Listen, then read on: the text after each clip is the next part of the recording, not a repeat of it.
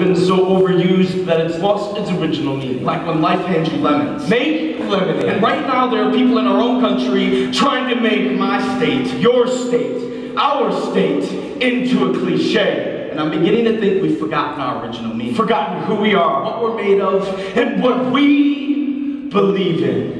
We are a state that doesn't need to wait for life to throw us lemons because we've got enough local farmers to grow our own. And we don't need any sweeteners. See, here in Michigan, we know how to bite down on bitter times. I believe in a pure Michigan, surrounded by one of the largest freshwater sources in the world, but filled with the saltwater sweat of those who keep it flourishing. We are the cradle of life, neatly perched somewhere on this mitten or scarf we call home. And right now we're about here. Is that right? Yeah, I think so. Here, but when we sing the national anthem, we are the ones closest to everyone's heart. I believe in a Michigan where the people know how to use this as well as this, and where every child has more than just a right to an education, but a reason to wake up and go to a place where our teachers are more valued for the gift they provide to our children. Because we don't just produce amazing automobiles and fill your bowls with cereal in the morning. We produce children with piston-powered minds and give them red wings, so that one day they can teach their own children how to fly. Across sleeping bear dunes or underneath Detroit overpasses, we believe in a Michigan that can hold us up with the strength of 100 pictured rocks. Even while the Dow Jones crumbles around us, we have been weathered by the worst storms, have been carved out by glaciers over millennia.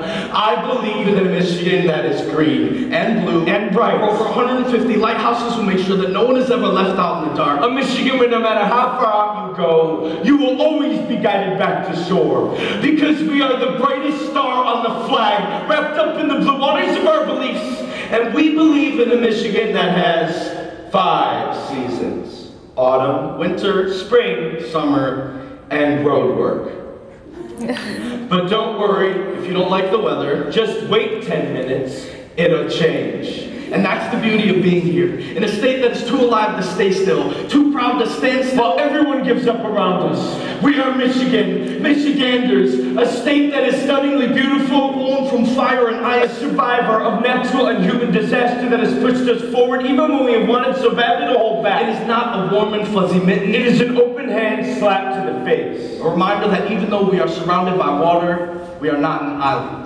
We were never alone. We are more than a state song or boundary lines, and we are definitely more than a cliche. Because I have not forgotten our original meaning. And our state has a warrior's name worth remembering. It comes from the Ojibwe, Michigama, meaning great water. And we believe that our ancestors knew something we've forgotten, a belief. That you never give up on an underdog. That family comes first. And that home is where the heart is. We believe that we will never forget who we are. We believe that we will never forget what we're made of. Most importantly, we believe that we will never forget that Michigan deserves to be believed in.